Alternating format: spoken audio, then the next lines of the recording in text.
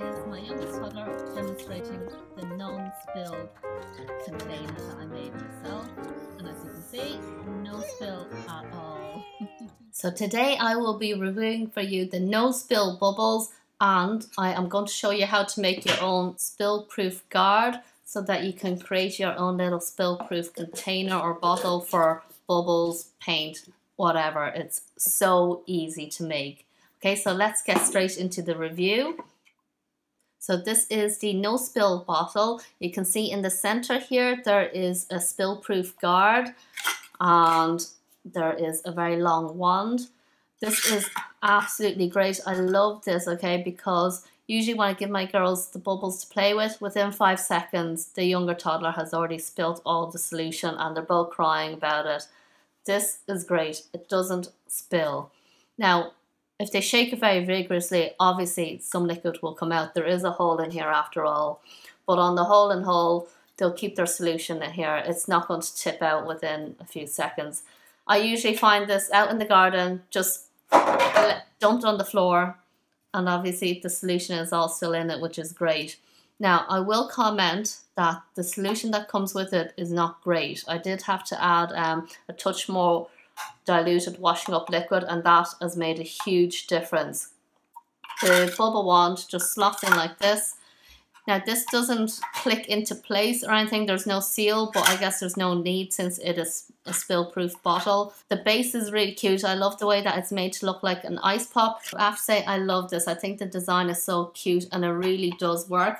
The key thing is you don't want to overfill it, so when you do fill it you don't want the liquid to go past here. If it does, it just means a bit more liquid will pour out by the time it's turned upside down. But as you see here, liquid is not coming out. The only way liquid will come out really is if you shake it, which the kids will do, but that's fine. So now let's get straight into a tutorial how to make your own spill-proof bottle, container. Let's get straight into it. To show you how to make your own spill-proof container or bottle. So what you need is a pointy knife, a pair of scissors, a container that you would like to use, marker, a bottle top. So I just cut this off a smoothie bottle. I use this because the mouth bottle is very wide and it fits my bubble wand. And a lighter, obviously a bubble wand, and then some type of glue. So I actually have silicone sealant here that you use in the bathroom. Okay, so to get started, I am going to take the lid of the container and mark the circle around because I'm going to cut a hole to fit this lid. So I'm going to cut a hole that's a bit smaller than what I just drew out there. To start off, I am just getting a knife and firmly, but not pushing too hard, just twisting and twisting till there is a hole. I'm not stabbing it with a pair of scissors because that can be dangerous. I can easily stab myself with that if it slips. So the best way to kind of start cutting is to create a little starter hole to fit the scissors into. There's a tip for you. So now I can fit my scissors in.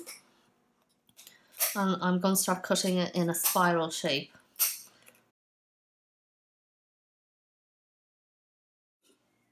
So now I'm going to check if the bottle lid fits in here. And it does. I'd like as snug of a fit as possible. Now if you want, you can actually just leave it here, and this is pretty much a spill-proof product. If your children tip paint or bubble solution or anything in the container within this, very little will actually leak out. But if you want it to be completely leak-proof, then you will use something like either a hot glue gun or a sealant like I am going to do now. Now, take it back out, give it a wash, get rid of all dust and oils so that the sealant will work best. Now you want to make sure this is very dry. I have a lighter here that will dry it up, but it'll also smooth out the edges. Okay, this will help the sealant and all work that bit better. Just watch your hands for any protruding bits of plastic in case it melts and fall on your skin. I just have to clarify, this video is not made for children. Please, if you are a child watching this, this video is not made for you.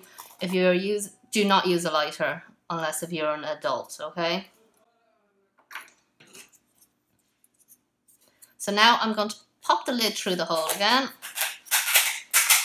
So now I'm just going to use my glue of choice, which is sealant.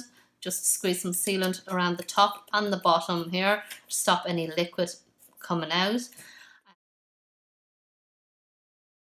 And then to make sure the sealant is snug against the bottle top, I'm just going to push against it with some tissue paper, or you can use your finger.